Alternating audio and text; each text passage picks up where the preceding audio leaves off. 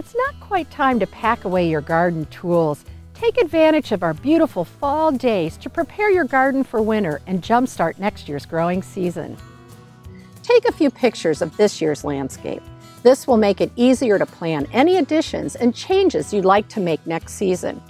Continue to water the landscape as needed throughout the fall. Be sure to water evergreens and new plantings thoroughly right before the ground freezes. Keep mowing the grass as long as it keeps growing. Mow high to encourage deep root systems that are more pest and drought resistant. And there's no need to cut it shorter for winter unless this is the look you prefer. Use your mower to shred leaves into a valuable soil amendment. Leave some on your lawn to add organic matter and nutrients to the soil. As long as you can see the grass blades through the shredded leaves, your lawn will be fine.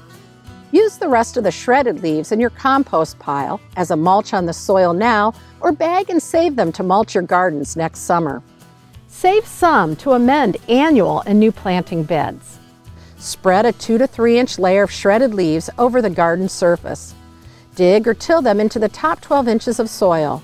The shredded leaves will break down and add organic matter to the soil, thus improving drainage in heavy clay soils and water holding ability in sandy soil. By spring, the leaves will be decomposed and the garden bed ready to cultivate and plant. Cut back and dispose of any diseased or insect-infested perennials.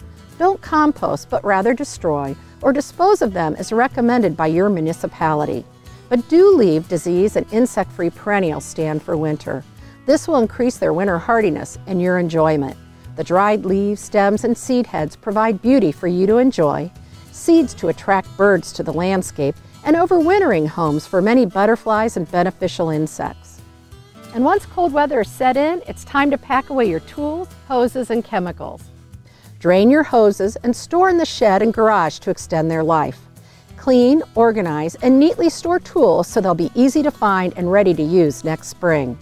Empty and place glaze, terracotta, and other weather-sensitive pots in the shed or garage for safekeeping. Move chemicals, even organic products, to a secure location away from children and pets. Liquids must be kept in a frost-free location, while granules and powders must stay dried to remain effective in the future. And once your garden is tucked away for winter, you can grab a warm cup of coffee or tea and start planning for next season.